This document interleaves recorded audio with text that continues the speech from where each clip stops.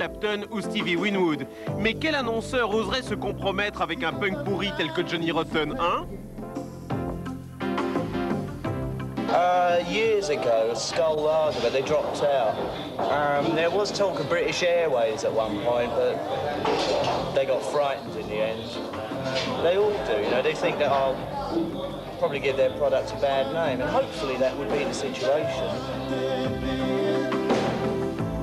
It's important for touring to get sponsorship because it's so damn expensive. If you want to put on any kind of show at all, you need cash. I mean, that's why most bands do that. I'm not perfect,